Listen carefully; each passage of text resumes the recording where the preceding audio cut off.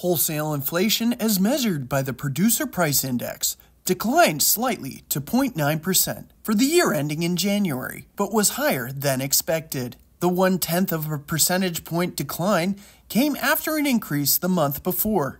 Most economists had forecast annual wholesale inflation would fall to 0.6%, so it isn't welcome news for the economy, which has been strained under the burden of inflation. On the month-to-month basis, the wholesale price index increased to 0.3%, more than expected.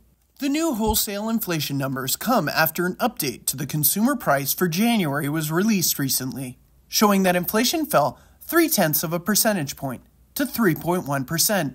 The decline, though, was less than what officials and economists had hoped for.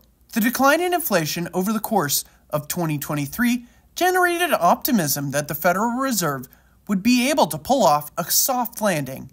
That is, a scenario in which inflation falls back to the Fed's 2% rate, while the broader economy avoids a recession. There have also been expectations that the Fed will begin trimming interest rates soon, although recent economic reports have dulled that optimism from investors a bit.